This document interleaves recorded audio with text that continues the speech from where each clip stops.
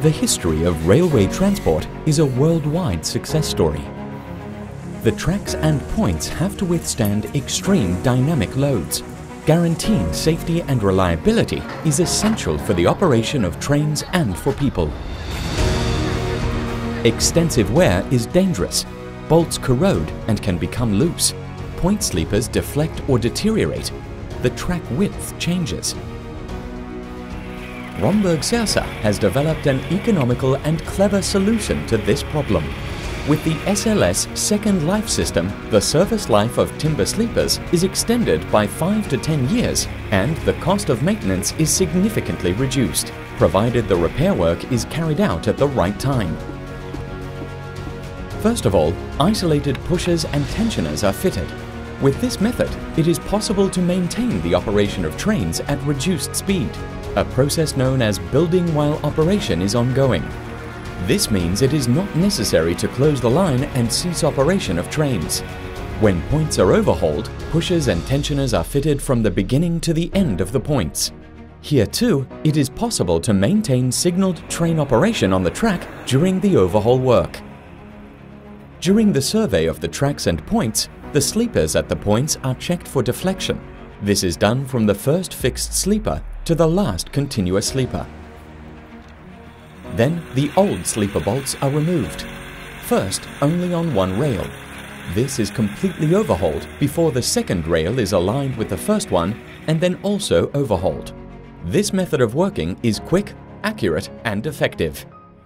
Once the old bolts have been removed, the rail is positioned to the nearest millimeter using the tensioners and pushers. Then the bolt holes are drilled and cleaned. Thereafter, specially developed spread inserts are pushed into the hole. These provide the necessary holding force for the new sleeper bolts. The special resin is prepared directly at the track. The rails are now raised by up to 5 centimeters and the resin is poured into the holes.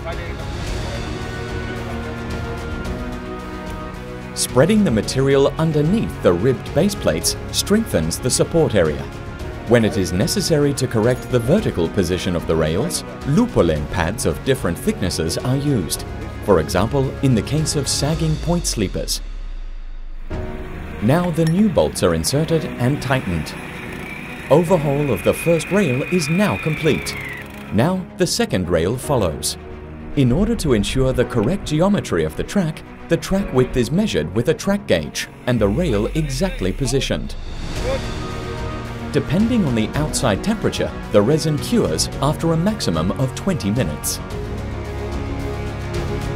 Here is an overview of the work steps. Fitting of pushers and tensioners. This allows building while operation is ongoing. Removing the old sleeper bolts. Measuring and aligning the rail. Drilling the bolt holes. Inserting the spread inserts. Pouring the resin. Placing the Lupolen pads.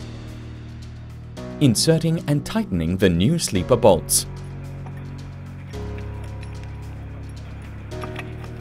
Since the introduction of the SLS Second Life System, several thousand points and track sleepers in Europe have been sustainably and professionally overhauled.